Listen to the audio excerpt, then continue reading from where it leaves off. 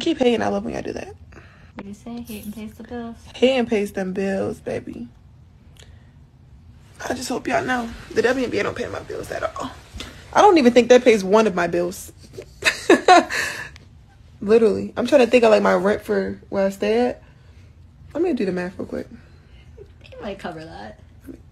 Yeah, it covers that. It definitely covers that. What is my... I don't even know my salary. 74? Okay. Times... Here, I'll do it.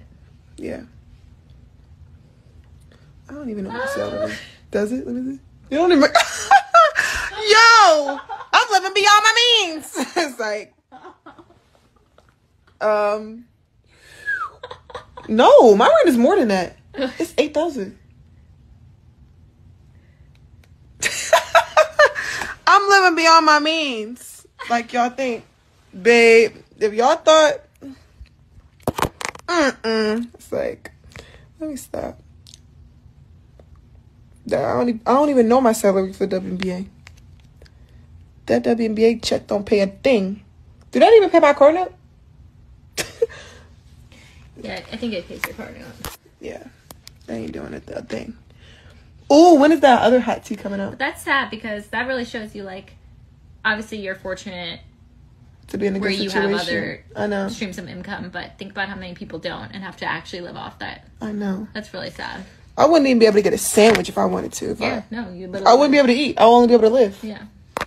Like, especially in a city like Chicago, New York, like, that's crazy.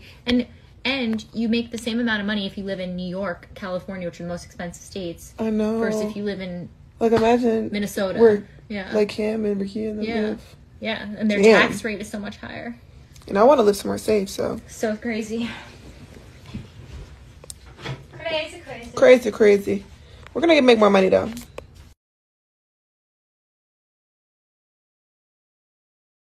Oh, Patty was a man. Oh, man, Angel Reese just recently revealed that the WNBA salary does not pay her bills. And she also revealed that she's paying about $8,000 a month for a house. So that's not even enough for her WNBA salary. You know what I don't like? I'm going to set it straight, real straight, because a lot of y'all getting this whole thing misconstrued. Y'all keep down talking the WNBA when the WNBA give you an opportunity to live out your dream. Not only that, without the WNBA, you damn near nobody.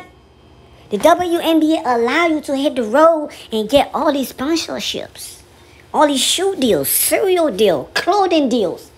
All that begin with the WNBA. All that begin and finish with the WNBA. But y'all constantly walking around here talking about the WNBA don't pay your bills. This is so shameful. When you got out of college, if you didn't go to the WNBA, you became a model, entrepreneur, whatever you wanted to become. You think you still be getting all these deals that you're getting right now without the WNBA? Huh? Do you still think that you will still be getting shoe deals, cereal deals without the WNBA after college? And y'all still walking around here talking about the WNBA don't pay my bill. Well, won't do it without the WNBA. See how that work out for you. All the exposure, all the exposure that the WNBA put on you, and that's how you gonna repay them. So ungrateful. It's bullshit for me. Leave a like in the comment, man. I'll see you till the next video, man. I'm done.